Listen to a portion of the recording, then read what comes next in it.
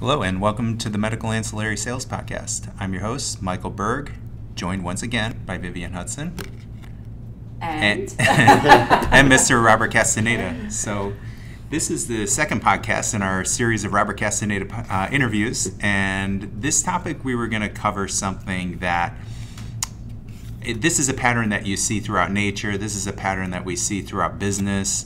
There's something called the Pareto principle. You might refer to it as the 80-20. 80-20 rule.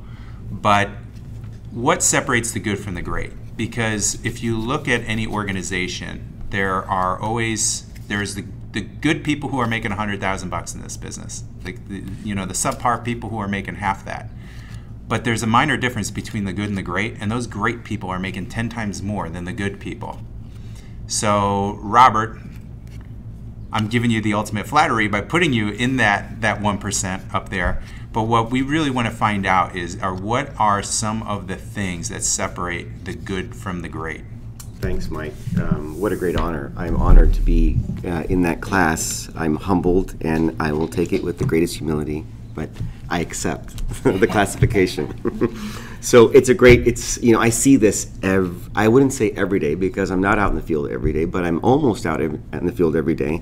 And I do see what separates good from great on a daily basis, not just from our side as reps, ancillary reps, but also in the clinic and so on. And I'll get to that in a second. But for us, for ancillary reps, what separates good from great?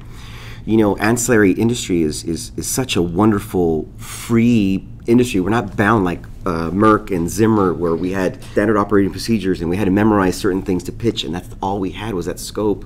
We have basically anything and everything that we can offer at a clinic level or a specialty level to programs that can help. But I practice certain key things on a daily basis. One very important thing that I try to do 100% of the time is practice fanatical integrity. And why I'm saying that before saying always follow through is because doctors are pitched, I don't know how many times a day by people like us. They could be pharma reps, they could be device reps, they could be service reps, they could be ancillary reps, but doctors, all they see is reps. So what separates us from the rest, or what separates the good, just following status quo and really super achieving? Doctors say, I really like this, I want to know more. Some reps see that as just passing them off. They were not really interested. They're going to move on to the next doctor. What I do is I come back and say, okay, doc, how much time? Do you want white paper? Because there's oodles on this. Do you want to know what some performance? Maybe you want me to make some examples for you, and get a call of action. And I literally either make a mental note, but usually I'll dictate it in my phone because I don't have time to write it. And then I'll go and actually execute those follow-throughs and come back and give it to him in a timely fashion. Then I start building that trust with him. He's like, wow, this guy can really execute. In ancillary business, execution's everything.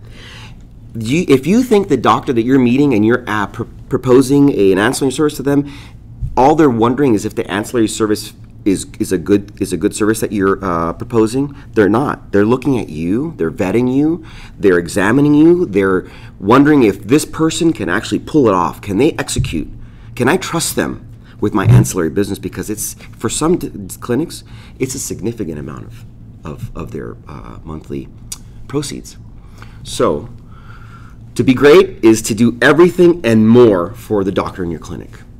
And that gets you that 7-figure a year. Yes, everything and more. So it's a lot about building trust, which I heard you say trust. So how do you establish trust with your doctors? Like, I know that you mentioned like following through, but yes. How do you cement that from the first day that you make contact? So I do it in a couple of ways. One, I am in some cases I am a name dropper. If I have a doctor that has referred me to this doctor, I will then use that name to establish that I have a history already. But if I don't, and I'm completely new, cold calling a completely new area, then that first conversation I have with the physician or the clinic manager or so on, whatever they give me, whatever tasks they give me, or open questions that weren't answered completely, I follow through immediately. And when I say immediately, within the next 24 to 36 hours, whenever I can get my vendors or anyone else in the industry, like Mike or Viv, or if sometimes I'm the reference, if I get Robert in time to, I'm using that as an example.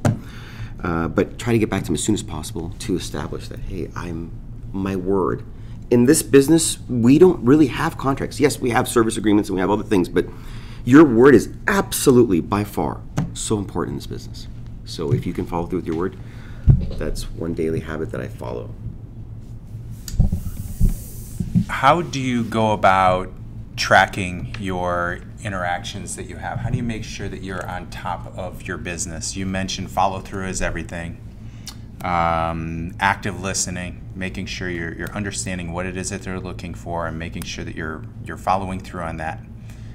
How do you organize this though? How do you know that you're staying on top of everybody and not letting money slip through the cracks? Because that's what I see a lot between the good and the great. The good let money fall through the cracks constantly.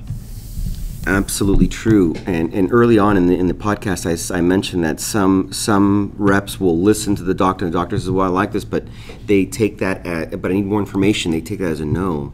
And even straight out no's just mean I need more information. That's very simple sales tactics and strategy. So how do I keep track? So every clinic, every call I make, just like doctors, maximizing the energies. When they're walking from one room to the other, doctor, I tell them, every step in your clinic should have a monetary value. Your time is precious, doctor. So is ours.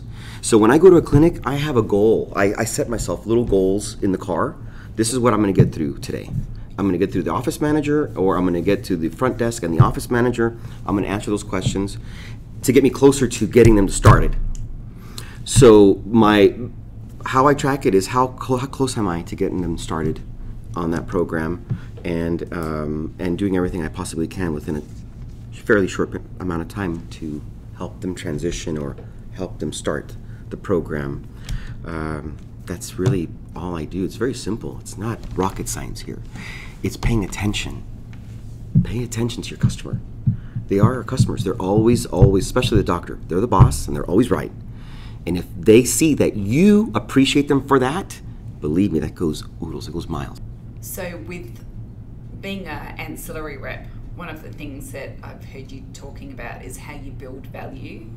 So when you're engaging in conversations with your physicians, questions I think are always the key element in helping to pull out what challenges a physician is facing. So do you have perhaps a couple of key questions that you use with your physicians to help you understand their business better or really find out the heart of the matter for them? So yes, great question, Vivian.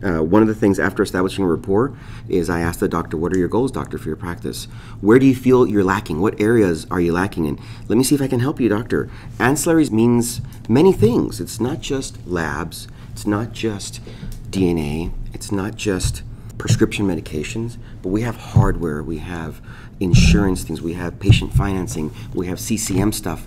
We have all these things that we have immunotherapy. We have all these other little programs that can be substantial, but let me help you fill in these blanks, doc.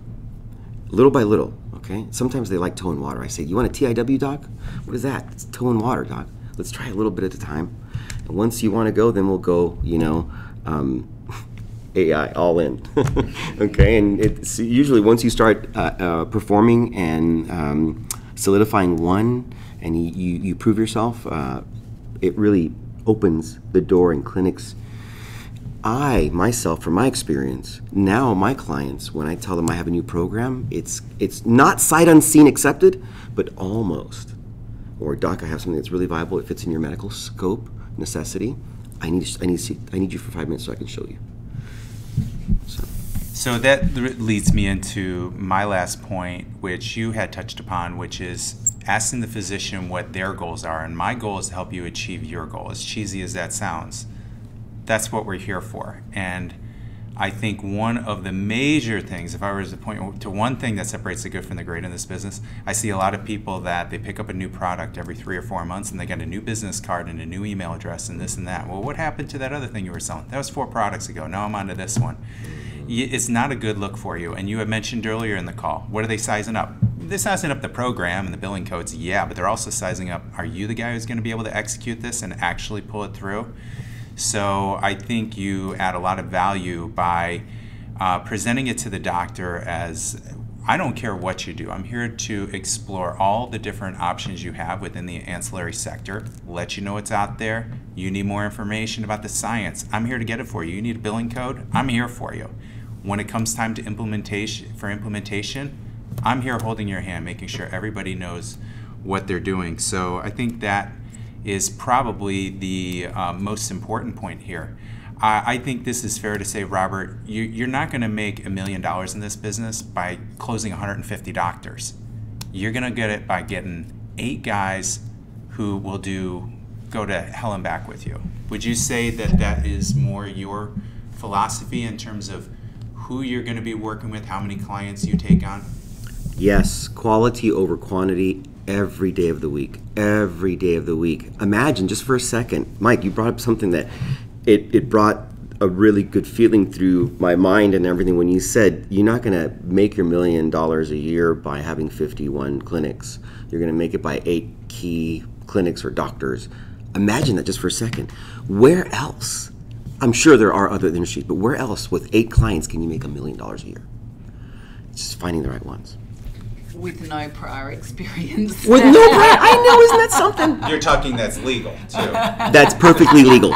Because Freeway Ricky Ross has something to say about that. See, and there it is. That's right. Well, Robert, thank you again for your philosophy here on what separates the good from the great. I think this is very useful info.